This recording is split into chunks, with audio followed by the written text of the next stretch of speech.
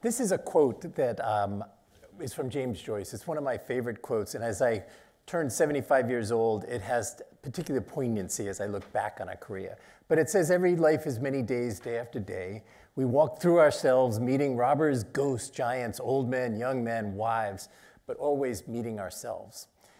Keep that in mind as I just share these next 9 or 10 minutes with you. But when I was finishing residency back in 1985, I was planning to be an oncologist. I got waylaid to take a job with the new Boston Healthcare for the Homeless program. It was just starting up. And I agreed to do it for a year, thinking that it would be my year of giving back. I graduated from college in the 60s, and it was giving back. And so I knew nothing about homelessness, but I just finished training at MGH. My last job was to be the senior medical resident running the ICU. I figured, how tough can it be after you run the ICU to run a shelter clinic? So I went down to Pine Street Inn. It was the day after I finished residency, and I had never been there before. For those of you who are not from Boston, at the time there were 700 people staying at Pine Street Inn. It's an amazing institution, but it's chaotic, and it's the oldest and largest shelter in New England. And I walked in thinking, they're going to be glad they have a doctor finally. And there's a great nurses clinic there that was in the back of the main lobby. And I got there and all these nurses were there and I was expecting to be greeted warmly. In fact, they sat me down. I have an older sister who's a nurse, by the way, and I know the stern look of nurses, if any of you are out here. They sat me down and explained that we as doctors had really been trained all wrong and we had not done a very good job taking care of homeless people. So if I really wanted to learn how to do this, I had to soak feet for 2 months. It was my apprenticeship. They took away my stethoscope, all the stuff I depended on as a doctor, and I started soaking feet. And the nurses did this brilliant thing of inviting people in each night. They just call them by their name, Mr. Williams, and I would watch people light up when someone said their name tenderly, because it was almost never done. And then this remarkable thing they do, which is really comforting. It's obviously got a biblical symbolism to it, but it's truly comforting, and it puts me as a provider at the foot of the person you're serving, a long way from their personal space. And I was used to being just a stethoscope away from people's most intimate personal spaces. Our other mandate was we had to just listen. Just don't ask questions, don't push them on whether you're hearing voices or whether you've got chest pain. Just say, how can I help?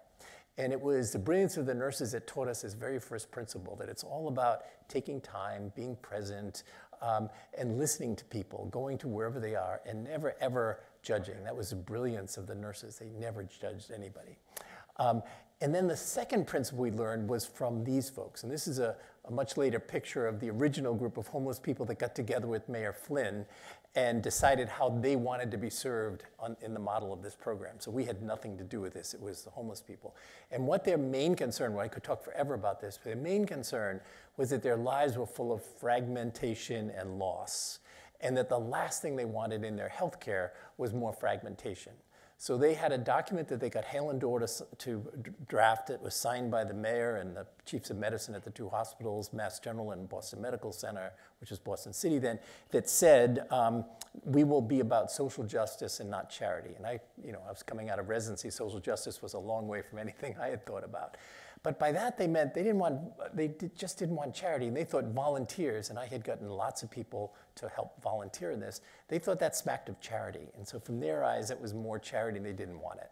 And so these folks, if you fast forward, our program has now grown to, we have probably 30 full-time doctors and 40 nurse practitioners and PAs. We do the clinics in most of the adult shelters in Boston. We have a great respite program and a street program that goes out, and we've done a lot of research, but we still have homeless people sort of designing and implementing our programs, and they are on our board of directors. We have 5 of them on our board of 4 to 5 on our board of directors. So they still, that principle of involving the people you're serving in the care was something I had never learned in the hospital, and they taught us.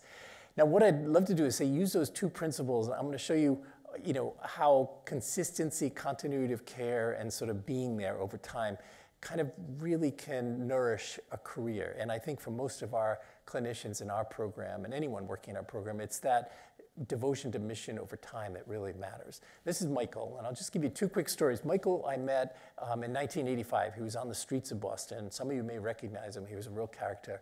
I would see him on the Pine Street van, which goes out every night from 9 at night till 5 in the morning. They bring soup and sandwiches and blankets to people that are outside. And I got to ride on that several nights a week for many, many years. And it's how I got to know most people in the street. But Michael, during the daytime, some of you may know him, he would sit at in the last part of his life, he would sit at the corner of Beacon and Charles Street where there's a Starbucks, and he had insane street smarts. Even though he could not read or write. He had grown up in the South, in a very abusive situation, come up to Boston hoping to get a better life, but ended up on the streets when he was 14 and never learned to read or write and was out there. But Michael knew everybody's name coming into Starbucks. He'd open the door for you. He'd remember your kids' names. He was just great. And I'm sure most of the regulars, if any of you are at that Starbucks, would know Michael well. But frame shifted about 15 years now, and Michael is we sort of got to know him, and he shared stuff with us, and we really got to engage him in healthcare. And he comes in one day, and he's got nodes on his clavicle, lymph nodes over his clavicle, and that was the presentation of his prostate cancer. And we brought him upstairs to the cancer suite at MGH, which was great with them. It was a whole cancer team. They started him on radiation, and while he was going through radiation, we would bring him over to our McGinnis house, which is this place which I love, where people who are sick, think about this, when you're sick or going through something awful, but you live on the streets, you live in the shelters, we can take care of you. And these are some of our nurses, and Julie, who's here with me now with Michael, and you can see he's smiling because he's got a bed, 3 meals, and really a devoted team taking care of him. It's really great. And because we had him there, he actually went into remission with this, initial remission with this, and we were able to get him a place to live. So with a lot of help from many people around town, he signed a lease for his first ever apartment. He's 58 years old, finally has an apartment, and you can see the broad smile. Then he goes to the shelter and he gets a cat, and he wants a cat because all his life he's been dreaming of having his own cat.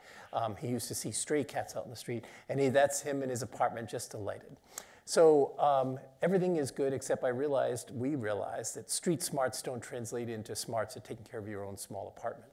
So it was a lot of visiting him at home and helping out with that. But about 4 years, frame shift now 4 years, and his cancer recurs. And this time very aggressively, it's all over his body. So we brought him this is Becky, who's a nurse on our team, and would pick him up on Friday mornings, bring him to Mass General where he'd go into the chemotherapy suite. The thing I remember most about going to visit him there is I went in to see him. He's in the chemo suite, which is always kind of grim, as many of you may know.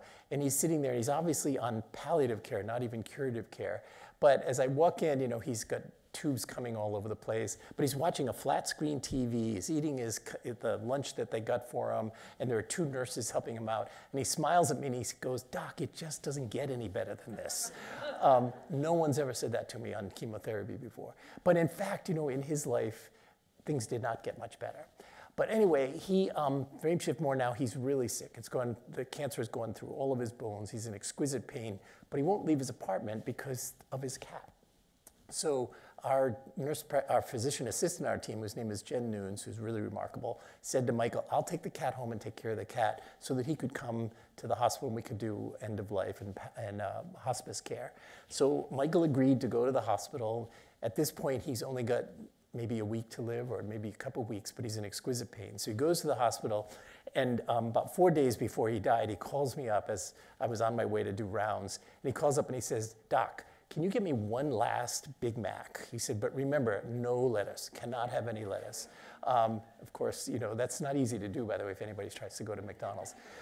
So I went into his room, and literally, this is 4 days before he's dying. It looks like he's in extremis, and I gently went in there. I said, "Michael, you sure? I've got your Big Mac. You sure you want it?" And he sits up, and he smiles like this, and he just gnaws at this Big Mac like it's the most magnificent thing in the world. What he was showing us was this remarkable resilience that he's had all his life, that he could smile about what's going on in front of him and ignore the unbelievable tragedy of his life, what he had done.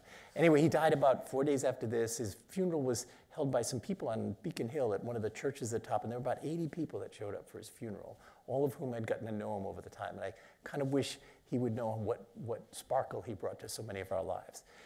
One more story. This is Susie from a completely different background. She came up from Florida in probably about 2003 or 2004 with a boyfriend, living on the street. She used to sell, many of you know, spare change. She sold it down in what was then Borders Park. And she was magic. She could talk to anybody going by. She was just great. And then she had lots of problems. She had heart failure, atrial fibrillation. She had terrible peripheral neuropathy, and I could go on. And she would come to our clinic at MGH when she really needed care, and we could keep her connected to several specialists. She had 4 specialists at the hospital. When she came in, as you can see, she's with Walter, and this is our team. She would just brighten everything up. The students loved her. She would teach them. She would do everything. So she was kind of fun to have. After a long time on the street, now I'm telescoping time here, but many years, she gets an apartment with Walter. She pays for it herself. She and Walter put their money together, put all of their money into paying for rent. And this was an apartment, it was in Revere, and I kind of took that picture because you can see the beach in the background there. But what was most fascinating about this, when she got to her apartment, she was able to get her stuff out of storage. She had these things in storage. And she pulls out of her storage this picture. And I looked at it like, what's this, Susie? And she says, well, that's me. That's me when I was the lead singer in a band in Asbury Park, New Jersey. And she used to open for Sha Na Na. For those of you who are not baby boomers, you wouldn't even know who that is. And she was very proud of it. And then she went over to her thing and she pulled out the sequin dress that she used to wear when she was singing in nightclubs. She was very proud that she could still fit into it. But the reason she could still fit into it is because she lost so much weight now with her end-stage illness that she's just months away from dying at this point. But Susie went on to die about, I would say, 4 months after that, and her family came up for the funeral. Funerals, by the way, are a big deal for us. How do you celebrate or mark the passing of someone that was really important in your lives, but you're not always sure who their network or family is? But they came up and her family was all like, they played for the New York Philharmonic, the San Francisco Philharmonic. She came from this distinguished, really amazing family. And just before she died, we had gotten in the mail this request from a guy who was writing a book about the music scene on the New Jersey boardwalk, Asbury Park and places like that. And he had an old video of Susie singing. And he wanted to know where she was and how she was doing. And this is that video. I will just say that, listen to this because it sort of tells you sort of the beauty behind some of the things that when you're walking by people outside, knowing their stories or learning their stories often takes years and sometimes decades, but they always have a story that points out, one, the struggles they've had and the things they've tried to overcome, but mostly it's their resilience and their courage. So it turns from walking by someone and thinking, God, what are they doing, to realizing that these are people that live with incredible courage. And I would only end by saying the other thing we've learned, that in our program, we get a chance to follow these folks over decades. Some of the people I've been caring for now for 39 years. And there's something about the privilege of being invited into their lives, being able to stand with them, whether it's darkness or light. Even though we can't end homelessness, we're only doctors and nurses. We can take care of people and try to limit suffering, but we can't do that. But let me leave you with, just listen to, this is what Susie sang.